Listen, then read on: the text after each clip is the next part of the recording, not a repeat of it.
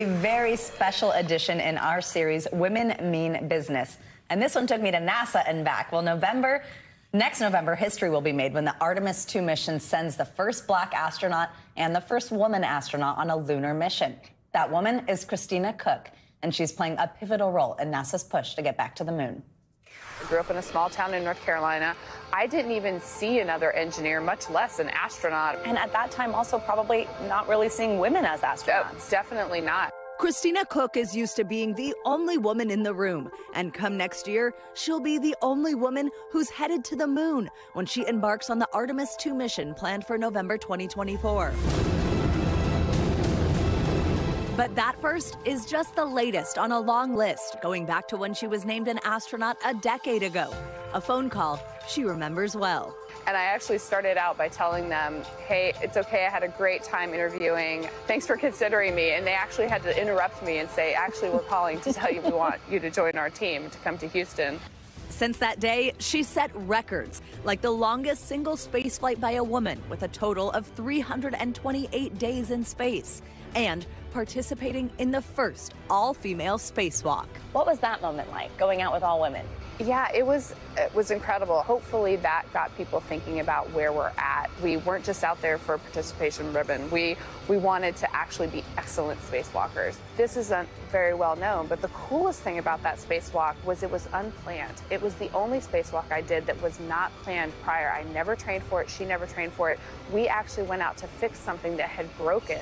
So we designed the entire spacewalk in 1 week with the teams on the ground. And normally a spacewalk is developed for years. Along the way, she's faced obstacles unique to women in the male-dominated field. The fleet of suits is actually built for a bigger-bodied astronaut. So I go out and do spacewalks in a suit that's 2 sizes too big for me. There actually are time factors that they add in for how much longer tasks will take in someone who's doing a spacewalk in a suit that's too big for them. Are there things about your job that you think are changing and will change and will continue to get better as more women do this? Definitely. In fact, the suit is a perfect example because the next suits that they're making for the moon surface operations are actually going to, by design, fit a very wide range of people.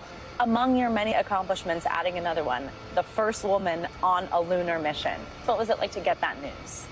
It was great news. Funny story, we were actually all late. No one was on time to this meeting. We had a meeting put on our calendars under a different pretense, so none of us had any idea how important this meeting was going to be. When we were asked, how would you like to fly on Artemis 2? After walking in and seeing the people in the room, I knew that it wasn't a meeting I should have been late to. But after kind of regaining my composure, it took me a second to take it in. I said it would be an honor, and we'll try not to disappoint you in the future by being late. They'll be on time, and they'll be uber prepared. Koch will be a mission specialist on the 10-day Artemis 2 mission that will send 4 astronauts around the moon on the Orion spacecraft. The team is currently training on a simulator Koch is seeing for the first time with us. This is our sim, and it's just getting ramped up. And this is the first time the seats have been installed, and we have the software up, and the displays are on. When we're on that far side of the moon is when we will probably be executing something like this. There we go. Oh, there, finally.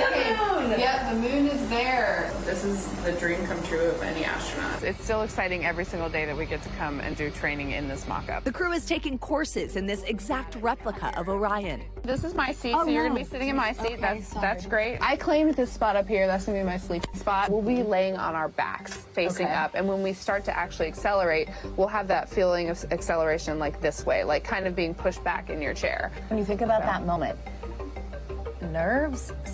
Are you scared? Are you excited? What's that particular moment feel like? The moment that you actually lift off. Honestly, if I could assign one word to it, it would be the word fulfillment, because you finally realize you are fulfilling the mission that you came here to do. Okay, how cool is she? Christina says that she sees one of her responsibilities on this mission as taking the dreams, hopes, and goals of everyone, all of us with her, because she sees this as everyone's journey. I also, of course, asked her what her advice for others who want to follow in her footsteps would be, as we always do on Women Mean Business. She says that she wants you to do what scares you. She said if you go towards that and not away from those things that might feel sort of out of your reach, that is where the magic happens. And look at that. It's taken her all the way to the moon. She knows what she's talking about. And she was so fantastic, so much fun, and just the sharpest, most incredible woman who was so willing to share so much with me. It was the best day. She seems so down to earth, ironically, because she's up in space. Love that. That was good. Yeah, thank you. Right. Thanks for watching. Stay updated about breaking news and top stories on the NBC News app or follow us on social media.